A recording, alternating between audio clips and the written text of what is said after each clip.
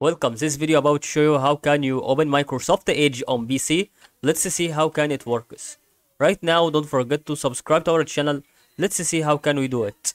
All you have to do is to focus on what I am helping you in these steps. Okay.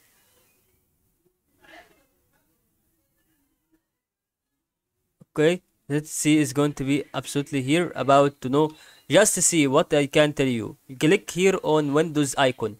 After that, we can see right now it has to be here on okay, let's see what we can do. Just click here and type Microsoft Edge, and after that it can let you see that Microsoft Edge has been on PC, and I see that is being recommended by this for you on how can this be, and this still has to be just an innocent thing, and I can see that is really helpful. So you click here on Microsoft Edge or open file location.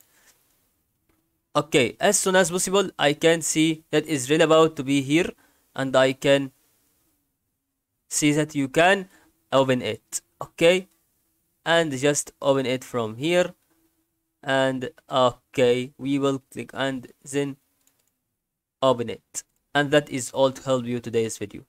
That is absolutely what I can see through.